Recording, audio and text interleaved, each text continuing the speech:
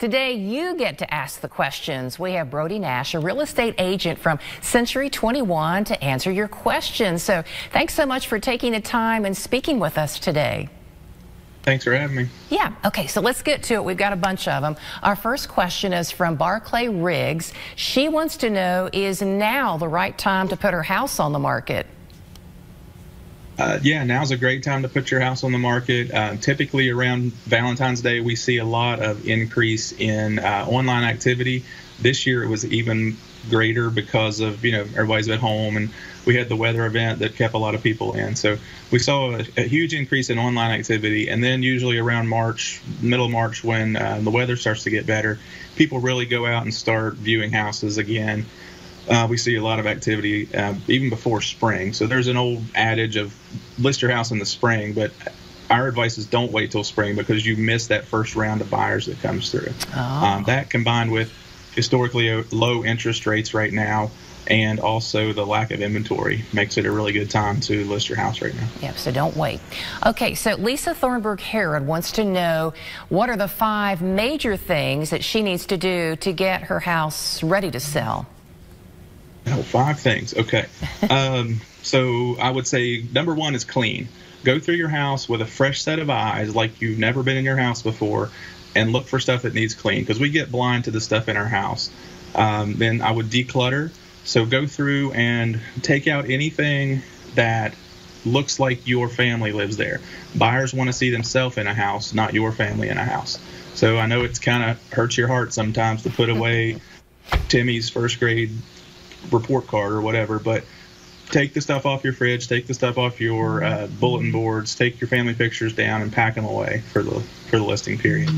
I would, if you've got a honey-do list, things that you have been meaning to do but haven't got to, finish that up. We call that deferred maintenance items. Buyers walk through a house, they see light switch covers missing or a little tiny hole in the drywall or dirty spot on the carpet or anything like that. It starts adding up in their mind. And a lot of buyers don't have the skill set or they don't have the extra money after closing to fix those things. So the more of those things you can do before you list your house, the better.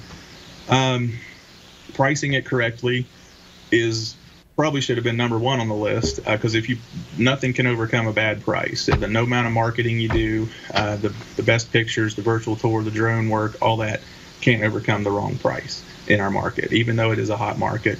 And to do that, you need to hire the right agent, which I'd say is the 5th thing. Hire a full-time agent.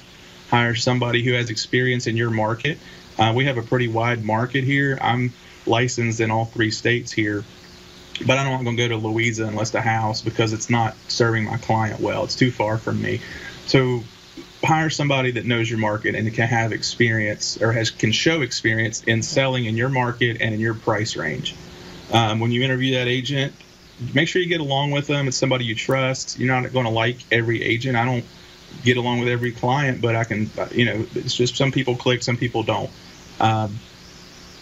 Pick somebody who understands and uses technology appropriately, and then check their reviews is something I would say. So go online, look at what their past clients have to say about them. Yeah, do your homework. Okay, so you kind of touched on this one, but Hannah Ann Dixon and Sarah Cook Bailey both want to know, should you keep your house furnished while trying to sell it if you've already moved? It depends. So what I would say is look at your house and then rate it on a scale of 1 to 10. So then 10, what I would say is it'd be HGTV photo shoot ready.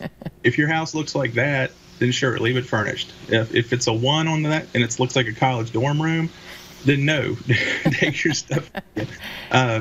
We have things that can overcome that. We have virtual staging, which is something I do on a lot of our listings. You can take an empty room.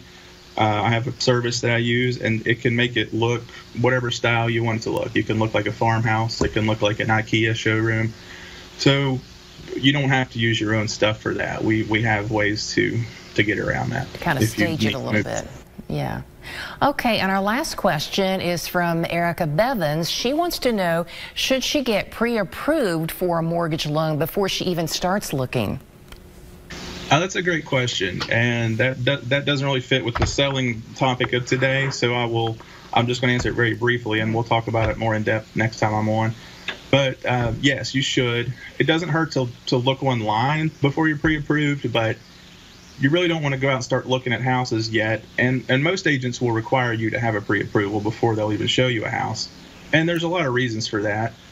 Mainly it's because you don't want to fall in love with a house that's $250,000 and you can only afford a $150,000 house.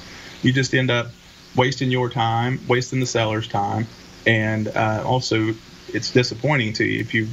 Once you see that real nice house and you realize you can't afford it, then you don't want to start off with being disappointed with your home search. Yeah. So, for a more in-depth answer to any of these or that question, you can find me on my Facebook page at brodynash.com or any social media, really, and I'll be glad to go more in-depth or do a one-on-one. Great advice. Brody Nash with Century 21. Thanks for talking with me today. Thanks for having me.